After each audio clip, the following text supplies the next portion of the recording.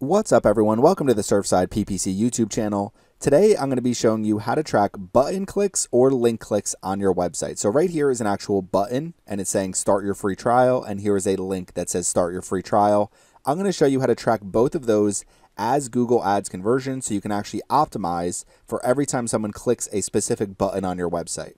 Now, the way this conversion is going to work is it's going to be based on the actual text of your button. So if you have buttons around your website that say something like start your free trial or add to cart or learn more or book an appointment, whatever it may be, as long as the text is the same across different links or buttons, you'll be able to track these as conversions no matter where people actually click them on your website. So let's get started. And the very first thing that we're going to need to do is, after you've created your Google Ads account, you need a Google Tag Manager account, and we need to install Google Tag Manager on our website. So you can see my Google Tag Manager account right here, and if I go to the admin section of Tag Manager, you'll also see this prompt after you create your Tag Manager account. You're going to see install Google Tag Manager. So right here, you're going to see how to install Google Tag Manager, and we need to paste two pieces of code on our website. The first one we need to paste as high as possible underneath the opening head tag, the other one immediately after the opening body tag. So let's just start. We'll copy this code, and then we're going to come back over to our website. And the way that I do this and install Google Tag Manager on a WordPress website is with the head, footer, and post injections plugin. So when you install and activate this plugin and you go to your website, under settings, you're going to see header and footer, and that's where you can find this plugin. And what you want to do is first paste this tag underneath the opening head tag. So you can see I've already pasted it right here. This is where we need to paste the first piece of code. We need to come back over to our Google Tag Manager account, copy the second piece of code, and come back over to our website, paste that here, and paste it here for mobile, and check the mobile box. Then scroll down, click on Save, and once you've actually submitted your Google Tag Manager workspace, so after you add these pieces of code to your website, go back to Google Tag Manager, go to your workspace, and what you want to do next from your workspace is you want to submit it. So when you click on Submit, you can enter a version name and version description and click on Publish. So for right now, I've already done this, so I'm just going to enter 123, 123. We'll click on Publish, and now you have Google Tag Manager installed on your website. So now the next thing we need to do is we need to come over to our Google Ads account, and we're going to go to Tools and Settings, and under Measurement, we're going to go to Conversions. We need to create our conversion action for every time someone clicks on a button on our website that says Start Your Free Trial. So we're going to click on New Conversion Action here. We're going to click on Website, and it's going to ask you to enter your website domain here and click on Scan. So we'll do that now. It should pull up a page that looks like this, and when you scroll down, you're going to see Create Conversion Actions Manually Using Code. So we're going to add a conversion action manually. What you want to do is a goal and action optimization. So we're going to select a category here, and for this one, what we're going to do is we could do something like a sign up. So every time someone signs up for our free trial, conversion action optimization options. Since this is one of my primary actions, I'm going to choose a primary action used for bidding optimization. If this is a secondary KPI for you, it's not the main thing you're optimizing for in your Google Ads account, you can choose a secondary action not used for bidding optimization. So let's choose primary action here. We'll collapse this. Let's enter our conversion name. So let's just say we'll say start your free trial button. And then what you want to do is assign a value to your conversion. So in my case, I'm just going to enter every value as 1. Every time someone signs up for a free trial, I'm just going to count it as 1 conversion. It'll say $1, but it's basically just going to count 1 conversion at a time. Now, let's just say if you know, for example, every time someone starts a free trial with your business and they go through this process, it's worth, let's just say, $25 for your business. You can set that as a value here. So depending on if you have an actual set value for every time someone takes this action, you can enter that here. In my case, I'm just going to count every single conversion as 1. And now as we scroll down here for counting conversions, you want to count every conversion when it's a purchase. So if someone's purchasing something from you, you want to count every conversion.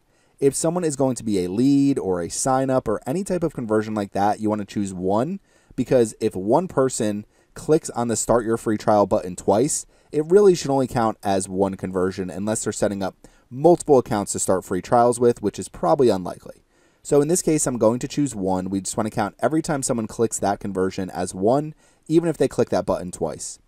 So we'll keep scrolling down here. Click through conversion window. You can actually extend or make it a shorter period of time for the maximum time after an ad interaction that you want to count a conversion. For something with longer lead times, you may want to go all the way up to 90 days. So you can always make this longer or shorter depending on your preference. I generally make it longer if anything. Engage view conversion window and view through conversion window, different ways to actually track how these conversions happened on your website, but you can always extend this just to give more credit to your Google Ads campaigns. Now, attribution model, you want to use data driven. That will give clicks different levels of credit depending on where they happen before a conversion. So data driven is the recommended attribution model, and it's the one that I would use as well. So we're going to click on done here. And now we've created our conversion goal. We have our conversion name. If you need to adjust any settings that we just went over, you can click on settings again. But what we want to do now is click on save and continue. So now that we have our conversion created, what you want to do is we want to use Google Tag Manager. So your options are set up with a Google tag, email instructions to your webmaster, or use Google Tag Manager. So what you're going to see here is going to say install the Google Ads conversion tracking tag. So let's come back over to our Google Tag Manager account. We're going to come back over to our workspace. Now we come back over to our Google Tag Manager account. Before we click on new tag, what we want to do is we want to go over here to variables. So on the left-hand side, you're going to see variables. And when you click on variables, it's going to show you some of the different built-in variables for your Google Tag Manager account. One of the things we're going to do here is we're going to click on configure, and we're going to configure our built-in variables, and we're going to scroll down, and I'm just going to choose click text right here. So under clicks, you're going to see click text. We're going to choose that. We can click on the X, and that will add that as a built-in variable.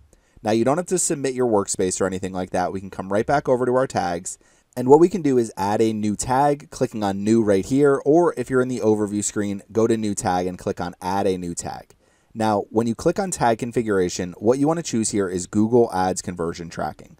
So we're going to choose that tag, and now what we need to do is enter our conversion ID, our conversion label, and we need to actually name our tag. So let's name our tag first. We'll say free trial button Google Ads conversion.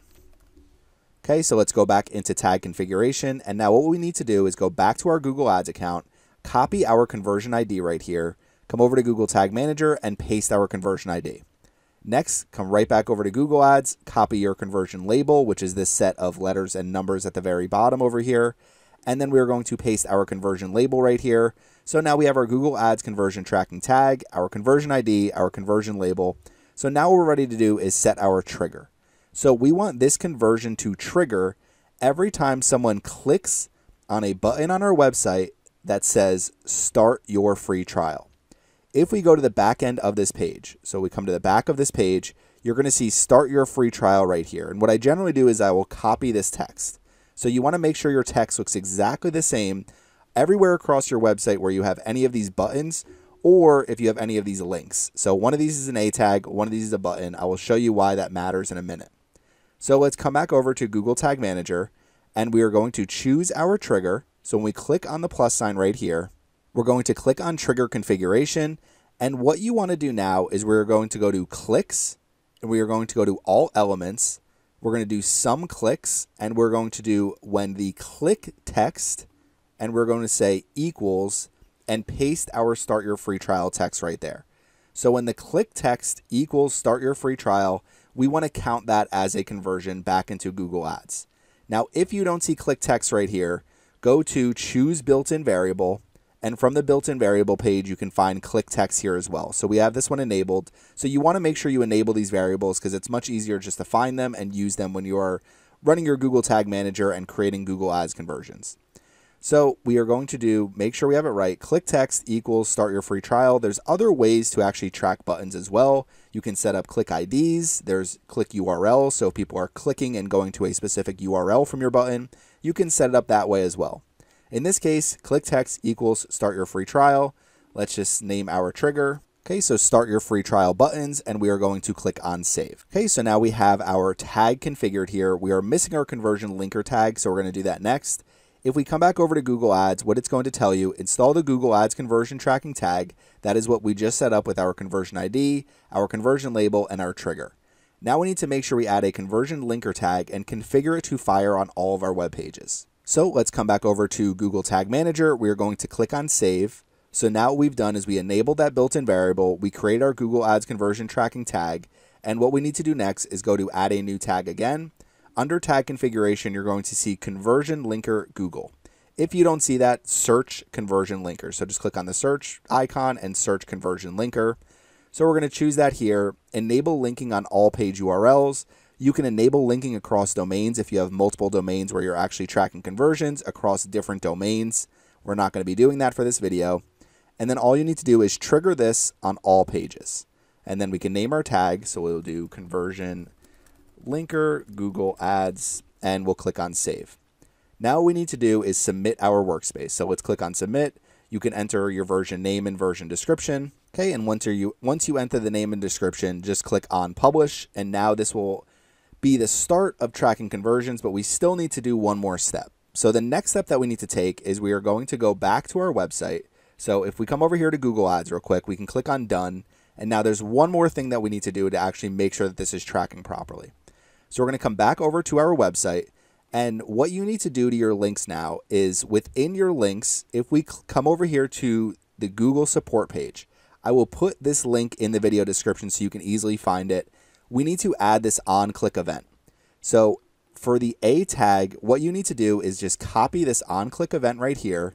And let's just come back over to our page. And right here where our A tag is, we are going to paste this right here. So what it's saying is on click, return G tag report conversion. You can adjust your link right here and then make sure that that link matches here. So let's just say we do, okay, so this is what yours would look like. It would look something like this, but you're going to have to change your URL here for where you're actually sending traffic after people click on this A tag. So it's A on click equals, you have quote, return G tag underscore report underscore conversion. And then you have this opening parenthesis, single quote, and then your link right here, single quote, close parentheses, semicolon, quote. Then you have your href here. So you see right here, this is going to the same exact page. The class is just basically styling the actual link itself. And then what you need to do is click on update. So when we come over here, now every time someone clicks on this button, it will actually track it as a conversion and report this as a conversion back into your Google Ads account.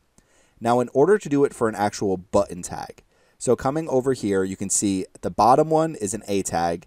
That one at the top is a button tag. So you're just going to see opening button, close button. What we need to do is come back over here. It's slightly different for a button. And you're going to do button on click, copy this entire code right here. And we're just going to take that right now, come back over to our page, and we are going to paste that right here. Make sure we put a space here. On click, return gtag underscore report underscore conversion. And then we have this here. The main difference, honestly, between the two is there's no semicolon here. So what we can do is just put our same URL here, copy this right here, put this one right here, and then click on update. And now this will actually track our conversions properly. So you need to make sure you also take that step to track button clicks on your website. So now if we come back over to our Google Ads account, you'll see we have our conversions here. If we scroll down, so we have your start your free trial button. So now this should start tracking every time someone clicks on one of those buttons on our website. So once we click on update here, we come back over to our page. Let's just say we have a start your free trial button or an A tag everywhere across our website. Maybe we put one at the very top bar here, start your free trial. Anytime someone clicks that button, that should track as a conversion back into your Google Ads account, as long as it was from a Google Ads campaign. Now, if it's traffic that's not from a Google Ads campaign, it's not going to track that as a conversion. It has to come traffic from your Google Ads account. So hopefully that all makes sense. This is how to track different button clicks on your website, whether it's add to cart, start your free trial. You just need to adjust those settings when you're setting it up in Google Tag Manager. So if you have any questions about any of this, please leave them in the comment section. Thanks for watching my video today, and make sure you subscribe to the Surfside PPC YouTube channel.